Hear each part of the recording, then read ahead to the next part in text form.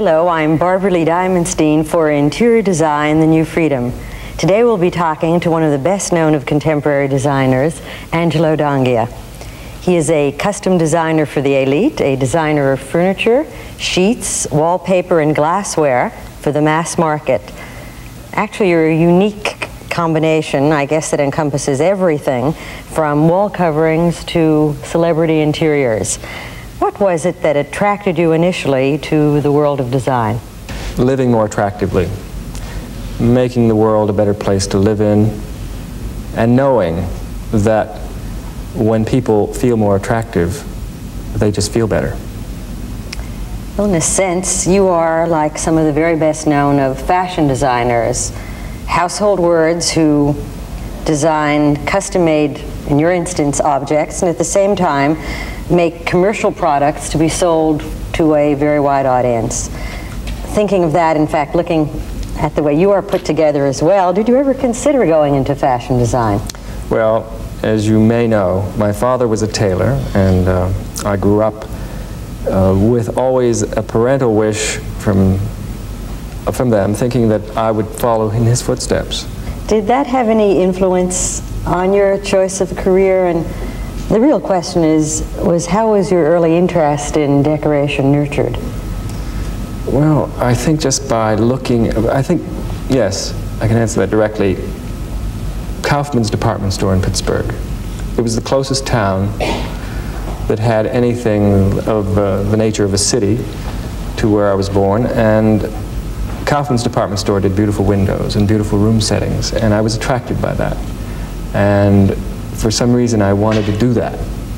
And that was probably when I was about 8 years old. And it's never changed, you see. And what made you decide, and when did you leave that small Pennsylvania town in which you grew up?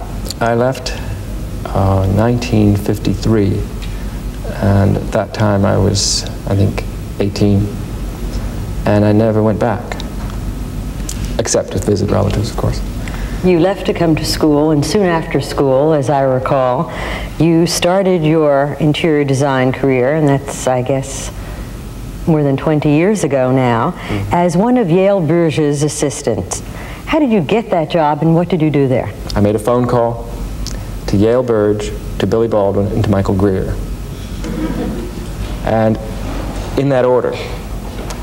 And I called Yale first, he wasn't in, and his assistant was in, and I was interviewed.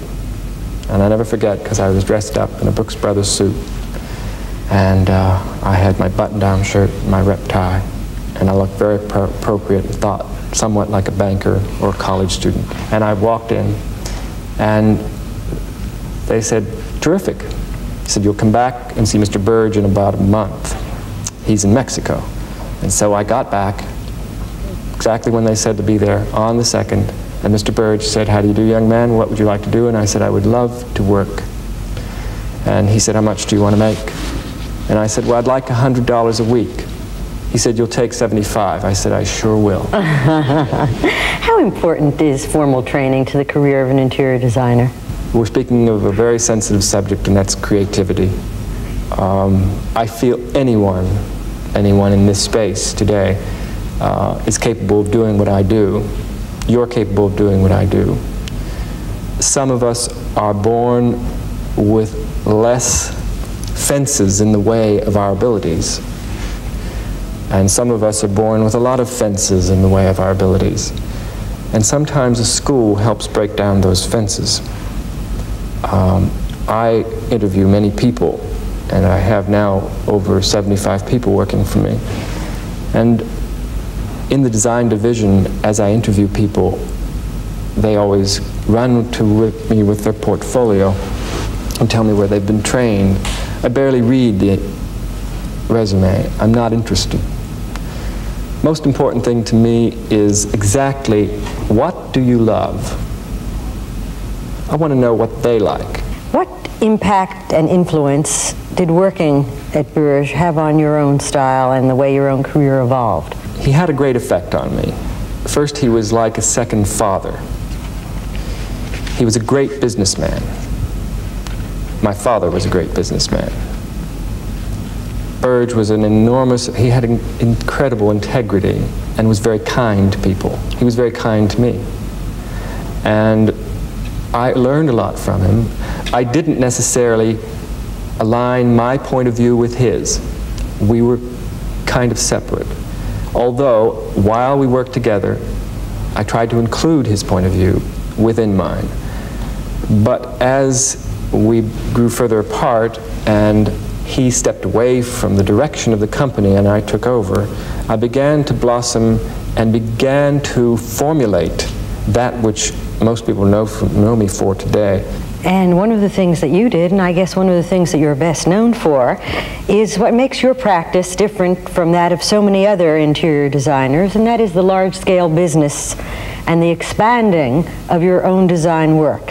When and how did that begin to happen? What was the first of your ventures? Again, back to Yale. Yale had another business. He had a reproduction French furniture business and an antique business and the interior design business. Now, I was a partner only in the interior design business. What he wanted was me to direct the company and make a profit. That was his goal. And to do it with the quality of integrity that he insisted on. Now, when he did that, I was certainly satisfied that he had his company, but I too began to have my restlessness, because I am a man who really likes to do many things. I can't do one thing, and I like to wear many hats. So I met a young man who designed some fabrics, and we developed a company called Vice Versa. Vice Versa is in existence today, not only on those designs, but on others. But that was my first project. Now, I asked Yale to be involved in that, and he said no. He said, look, do it yourself. It's yours, and we'll now be balanced. I'll have my thing, you'll have your thing, and we'll have our one thing together. Well, what did you find lacking in existing either fabrics or furniture that made you, other than the fact that your friend came with a good idea, strike out on your own to manufacture fabrics? Well, I'm a gambler, you know. I have a very free spirit, and I believe in trying anything. I have a great belief in my ability, I have a great belief in myself, and I always think of something my attorney always tells me, what is the worst thing that could happen? What is the worst thing that could happen if we got involved in X? I always think of that. The worst thing that could happen, I'd fall on my tail, and I'd get up again. How do you contrast the difference between decorator, space planner, or designer? How do you define what it is that you do, for example? Well, I am a decorator and I am a designer. Sometimes I decorate and sometimes I design. A lot of designers today want to be called interior designers only. And I find it very bad for our profession that they do that, because I feel that what's the difference? You know, one designs. In designing, one really takes care of the whole matter. The replanning of space and conceptualizing. The conceptualizing, exactly. And in decorating, you may do some surface decoration. I mean, we decorate just by what you've done on this stage today. Do you find that some of the people in your profession are defensive about the term decorator these days? Have you ever heard a mother say, "My son, the decorator"? Don't think too many. No. I don't think too many people. There's something about what's happened in our industry, and I am constantly out on the road talking to the various professional organizations. I speak to schools constantly, trying to get my message across, and it is just upgrading the professionalism in our business by handling ourselves as professionals and not as business people. There is a difference. Now, I'm not saying the one can't be the other, but one has to be a professional first to be regarded as a professional, and then he's a businessman. Well, you are one of the people who's managed to be both a designer, decorator, and a businessman.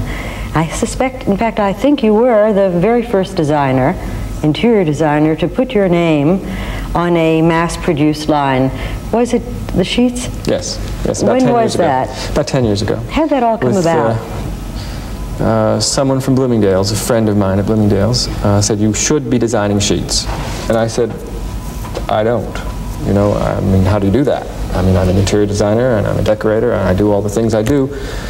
He said, "Look, I have the power to do what I can do, and I would like to speak to somebody. I'll call you." And in about 2 days, I had a call from J.P. Stevens. That was 10 years ago. I did my first collection then. My first sheet design was called Good Morning Glory. Flowers? Yes. And then there was called Tomorrow's Rainbow.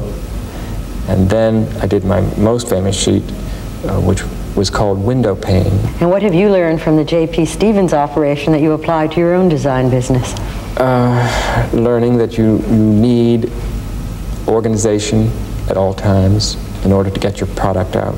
That you must have the perfect management set up in order to produce properly and in order to complete your commitments. Well, you have designed a great number of things, and as I mentioned earlier, they are sheets and towels, yes, and tablecloths and designer rugs and wallpaper, and of course beautiful chairs like the ones we're sitting on, and the ones that are on the other part of this stage with us. These beautiful glasses, the two drinking glasses, china, giftware. Among all of those things, what do you consider to be your most important product? Furniture. Furniture is my first love, and I'll tell you probably the reason for that. It might be that little hidden command way in the background of being a tailor, because it's the closest thing in the interior design business that comes to tailoring. You see, this chair has certainly tailoring, and it has seaming. I wonder if you could point to any one or two or several things that you might describe as a key to the whole thing. Was there a critical period for you when it all came together? I think the turning point in my whole career was when I was asked to do the Metropolitan Opera Club. Billy Baldwin called me and said, you know, would you be interested in doing that room?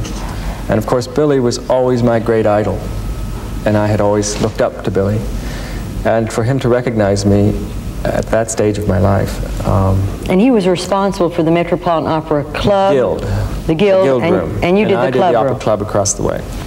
And he said, well, I will have the committee contact you. Well, about 2 days later, about 15 limousines rolled up in front of my office. At least it seemed like 15. And out came all of these very fancy benefactors of the opera. And they walked in. I was very impressed with myself, I have to tell you. And I saw them all. They came in and they wanted Angelo Donghia. And I couldn't believe it. I had only been decorating for 7 years. And it was a very important point. Mr. Burge himself was extremely impressed. And it was kind of a charity event and not. And something I learned from Yale Burge that day. And I went in and I said, Yale, look, we're going to be able to do the Opera Club. And aren't you excited? And what a prestigious job. And he said, yes, it's wonderful. Because he realized how much it was going to cost him. Very supportive. And he said, now, how are you working this? And I said, well, just give them everything it cost, and we'll provide all the drawings, and we'll supervise the installation, and we'll do a normal decorating job. He said, that's fine. He says, but Angelo, I'm not going to tell you how to do it. You have a very good business mind of your own. But I'm going to make a suggestion. I think you should charge them. Did you? And I said, but Yale. He says, they will think more of you if you do. And I went into that meeting and I felt, oh my God, how can I do that? I was so impressed with getting the job that I was forgetting why I was doing it and why I was in this business. And so I said that you will have to pay the fee, and they said, fine. How do you apply that to your private clients, for example? I do nothing for nothing. One of the diseases of our profession is it is very social. And you have a tendency to become social with clients. Remember, you're doing their bathrooms and their bedrooms, and nothing is more personal. I feel that I keep away from any socializing with any clients. I make it my practice to not have dinner with them and to not have lunch with them. I could count on these two hands when I've had lunch or dinner with clients in the 20 or so years. And I have decided that that is the best policy. Keep it on a business level. Obviously, there is a very special link that you and whomever it is, for whomever it is that you are decorating an interior. How do you establish that kind of rapport, and how do you keep them, in a sense, feeling that they are getting enough attention, particularly when their friends have just come from a cocktail party or are having as next weekend's house guest or whatever, the person who is doing their interior? By just delivering. I deliver. I give them what they've come for. I'm not interested in becoming their friends. I have nothing against them. I mean, there are a lot of people that I have worked with that I would like to have as friends. And after their jobs have finished, I have become friends. But I'm speaking during the process. It's very important to keep arm's length so that the respect there is on a business level and on a professional level. I mean, you would not go out and have cocktails with your doctor. You know, it's very important that they take what I'm saying as being a business arrangement and not something that becomes a friendly conversation. But I deliver what they've come there for, and I have satisfied many people, and I call them every day. You know, I have a habit, and not a habit, but just a process that I use in my business, and I try to train the people who work with me to always answer their phone calls. They are never to leave a phone call unanswered by the end of the day. And they're not to leave, even if it's midnight, until they answered that call. And they are to call each client that they have once a day in order to let them know that they are being handled. The trouble starts when a client feels like he's not being handled and is not getting his money's worth. How do your clients feel about, do they ever object to the commercial availability of certain Donghia designs? Because there are a number of things that you have designed on a custom-made level that are also mass market wares. Certainly some of the furnishings. Yes, I had that fear. A lot of people who advised me had that fear. And they thought, well, if you start getting into the mass market, the people with a lot of money and who want prestigious goods are not going to come to you, and so forth. But the opposite has happened. My business has tripled because of it. You see, yes, someone might not come, but all those who didn't ever hear of you would come. I guess one of your most ambitious and unusual projects to date has been the total redesign of a very grand luxury liner, the SS Norway. Wasn't that formerly the SS France? SS France. Well, it is now a Caribbean cruise ship. Mm-hmm. And you were responsible for not only each stateroom, but the dining room, the disco, the cabaret, every table lamp. How large is that ship, and what did you do? It's 3 football fields long. 9, almost 1,000 feet. It has 1,000 staterooms and 26 public rooms, 3 swimming pools, a gymnasium, a theater, and endless miles of corridors. Was there an organizing theme, color, principle that you used, particularly when something is named the SS Norway? Something, at least to me, is summoned to mind. I can't picture something that looks like Brazil in a ship called the Norway. All due respect to Norway, it's a lovely country. It does not exude style. It does not exude, you wouldn't think of it as a place to be inspired by color. And it was difficult, but I had to remember that the ship was in the Caribbean. It was going to be with people with bathing suits and shorts and white clothes and perhaps evening clothes. So it was designed as a background for that activity against the color backdrop of the Caribbean. The blue of the water, the sky, the green of the trees, the white of the sand. What are the colors that you used? Very soft pastels, dusty pastels like salmons and turquoise were the basis. And these were colors that seemed to be very appropriate for the background, and specially constructed fabrics for the ship called chenille, a cotton chenille instead of wool. You know, most contract fabrics and public chair fabrics are done in wool. And I couldn't imagine sitting in a very thin, a woman sitting in a thin dress or a man sitting in shorts on woolen fabrics. So we developed a special chenille weave that was appropriate and fit all standards, and it was really quite an exciting thing to do. Well, you can imagine people sitting on wool, or at least surrounded by it, in lots of the other interiors that you do. I think it would be fair to say that one of your trademarks is the men's suiting fabric, the gray flannel, that covers walls in many of the interiors that you do. In fact, it lines your very own office. By now, I think we can suspect how that use originated. Does it relate to that tailoring background? Well, I never thought of it that way, but it could. It could. And gray flannel has always been one of my own favorite suitings that I wear a lot of. And about 10 years ago, I was in a gray flannel suit and we were redoing the offices, and I said, golly, I just can't think of what we have to do these walls. I don't want them white. I don't want them beige. I don't want to cover them in sailcloth. And I looked at my suit and I said, oh, gray flannel, what could be more neutral than silver gray? How long ago did you do that? 10 years ago.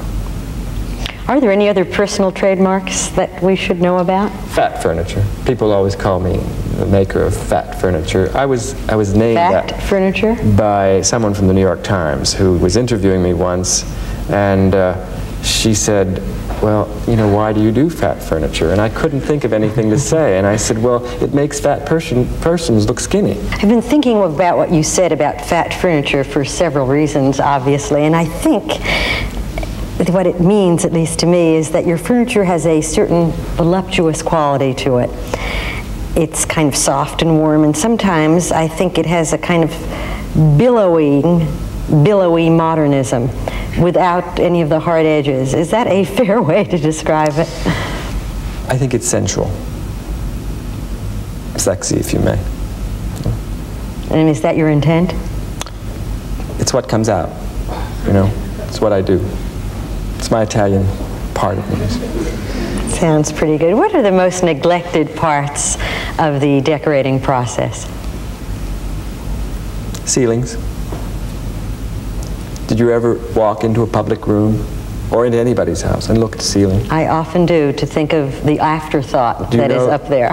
Most designers think that nobody ever looks up. Therefore, put anything that you don't know what to do with on the ceiling.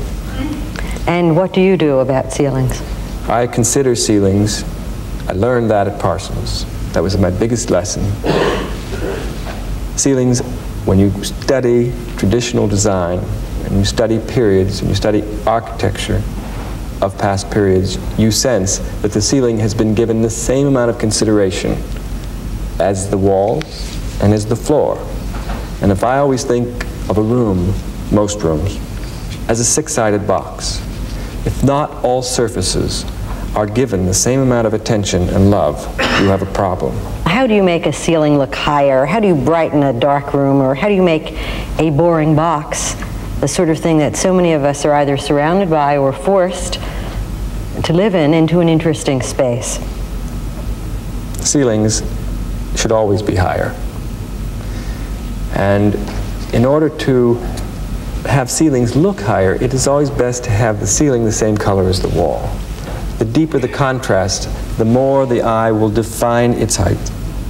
So in order to keep your attention off the low ceiling, if you diminish the demarcation between ceiling and wall, it will appear higher.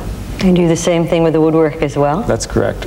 And you create as many vertical lines as you can, which is an old design rule that goes back with the Egyptians. Not everyone is a corporate executive, a Barbara Walters, a Ralph Lauren, a Diana Ross, a Halston, some of your clients.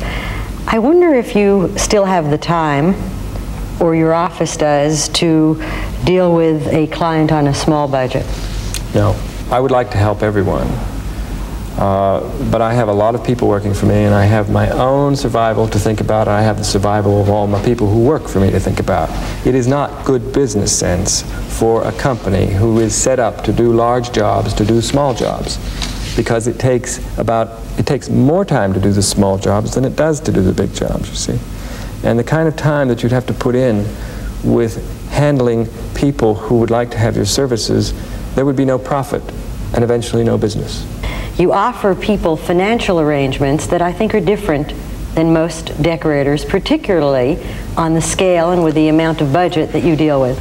I feel more comfortable when I'm given options, and therefore I feel that giving options to others works very well. I don't do it any other way, and this is my fee, and that's that. Fine. But that's not the only way that one can make what he would have made. There are many ways. So I've developed 3 different methods. 1, by doing purchases and collecting the difference between a wholesale and retail. 2, by charging fees, flat, fixed fees, or a combination of the 2. And finally, an hourly charge, starting with perhaps a couple of $100s an hour for my services. And these are all carefully worked out arrangements in advance. Yes, and they're all contractual, large upfront payments. Businessmen prefer that. Businessmen that I work with say, I don't believe that you're really giving me the opportunity because now I can, because you see, one of the greatest problems, one of the other greatest problems of the interior design business is that people always feel like there's something hidden. Something's going on that's hidden. Is there often something going on that's hidden? Did you ever see a lot of decorators in a showroom going, is it list or net? You know, the list or net. Yes, they create all these secrets. I never quite understood what that all meant anyway. Well, that's it. And probably you're wondering, what are they doing? Are they making money on the side? Are they making a deal? Could I get it cheaper somewhere else? And they trying to sell me a whole bundle of goods just to make a profit? That is riddled in our business and basically has put a complete damper. It has totally suppressed our business. What should happen is we should be upfront as designers, and we should say to that customer, I would like a $100,000 fee to do your house. Because in a lot of cases, that's what they are getting for doing the house on a sale of merchandise basis. Now, if that is the case, I feel that people should be saying to that person, I'm worth $100,000. I am. They would have more respect, and the mystery would disappear, and the elevation of our professional status in this community would be better. Well, thank you, Angelo Donghia, for doing a great deal toward that end, for telling us about the art of your business, and for sharing your life and your work with us in such a generous way. I'm Barbara Lee Diamonstein for Interior Design, The New Freedom. Thank you. Thank you very much.